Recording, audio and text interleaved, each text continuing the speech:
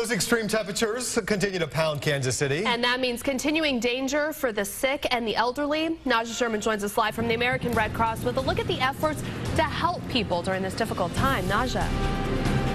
Good morning, Zhao Zhao and Curtis. It is still dangerously hot outside. It's still early in the summer, and we received reports of about 3 possible heat-related deaths at last word. There may be 2 additional, and emergency service groups are working very hard to try and help people out during this difficult time.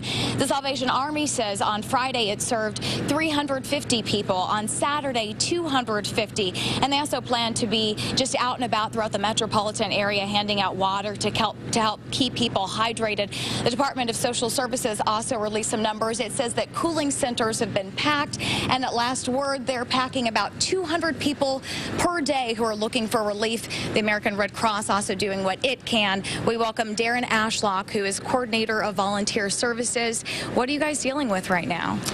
Right now, we're dealing with obviously the severe heat in the community. We've been out in touch with citizens in the last 4 or 5 days, primarily the elderly, experiencing a lot of heat-related symptoms. Most of these folks do not have any type of cooling to deal with the heat. Therefore, we've been out distributing fans and trying also to share some information with them on how to deal with the heat. This is the first year that you've participated in the fan drive, the American Red Cross. Are you surprised at how great the need is this summer?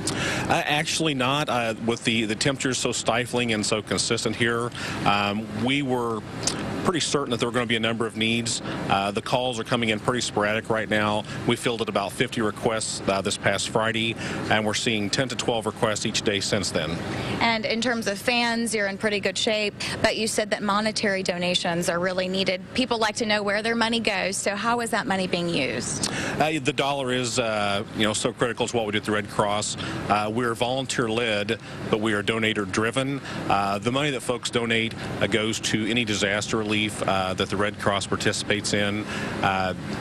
Those donations can be made at redcross.org or 1-800-RED-CROSS.